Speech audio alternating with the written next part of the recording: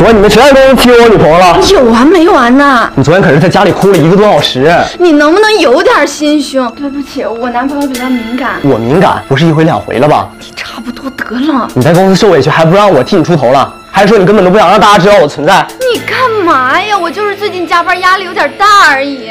吵什么呢？这公司不是菜市场，有事去外边吵吵去。我告诉你，再这样，你直接他妈收拾东西给我滚蛋！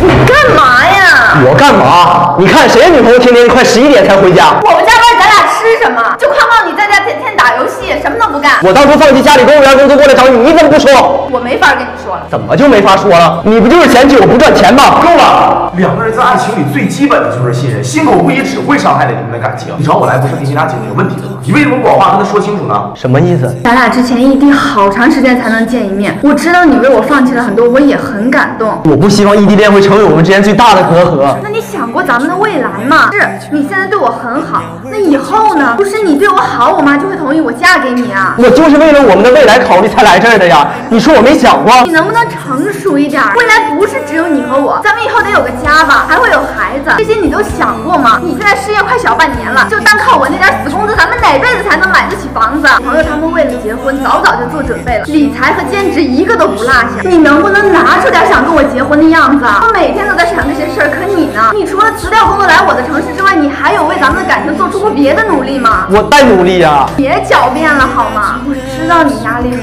大，但是你能不能为了我，为了咱们的未来再努力一把？那你为什么不先跟我说啊？有些话呀，我这个外人来讲就更好。想结婚就少了买房，要不你妈怎么说服你丈母娘啊？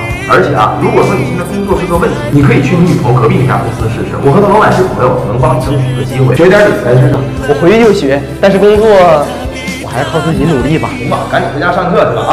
好嘞，哥，那我俩先走了。